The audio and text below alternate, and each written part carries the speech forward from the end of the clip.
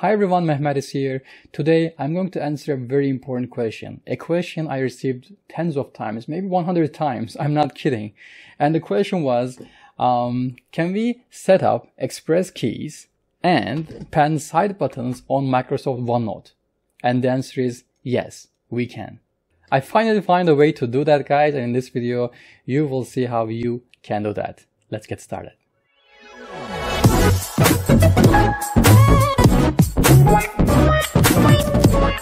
First of all, let's open OneNote. And if I search OneNote on my Windows 10 computer, there are two results, right? I am going to use, guys, OneNote, not for Windows 10, not for Office 365. It is just OneNote or OneNote with the year. Maybe you have like 2013, 2016, choose that one. And here's OneNote, guys, and if I do full screen, so you realize that it's really hard to reach all these tools, right? So side buttons and express keys will be really helpful. I'm going to use Huion Inspiroy Dial, and this is Huion's pen software, and you can do the same with XP Pen, Wacom, I don't know, like any other brands, because they work really similar. I already assigned some functions here, guys, and you see it is written there with the Alt key. Yep, let's start using first, and then I will show you how you can do that. So I'm gonna write something here, and I assigned an eraser on the upper side button. So let's try this. And if you double click this, you have to double click, by the way. If you double click this, you see it gives me an eraser. That is great. And the first express key I assign as a pen, and if you double click, it opens all the pens and you can choose one and continue writing. It doesn't give you the pen directly, so you have to choose one.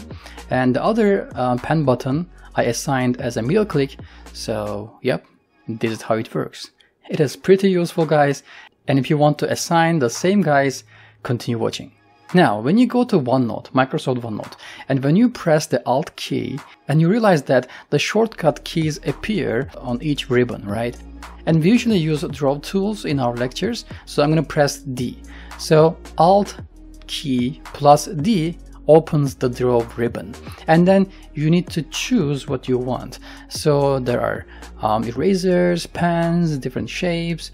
If you press E and then M, right, it gives you a middle size eraser. So this is the shortcut for the eraser.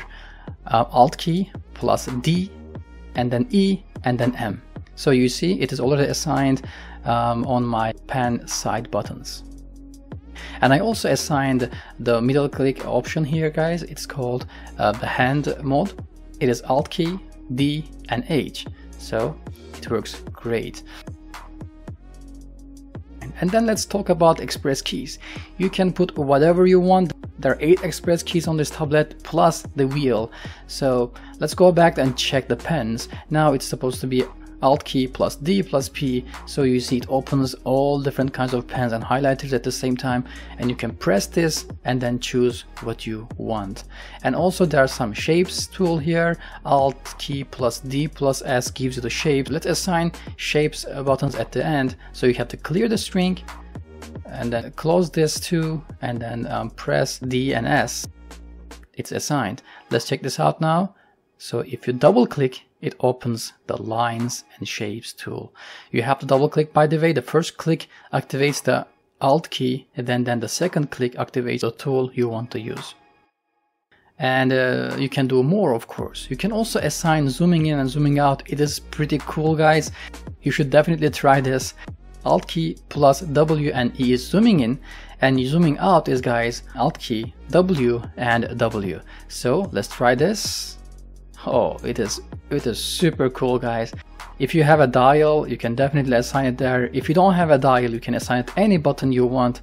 It zooms in and zooms out. That's great. You can go to Microsoft OneNote and press Alt key and then D, and you can see all the functions there. Just choose it, assign it, and it will make your life easier. Okay, this is how you can set up your express keys on Microsoft OneNote, and hopefully the video was useful. And keep asking me your questions, guys. You see, I record videos according to the questions I receive, and it's important for me. That's it for today. If you have any questions, again, comment below and let me know. I'll be with you in another video about online teaching. Keep watching mathematics. Goodbye.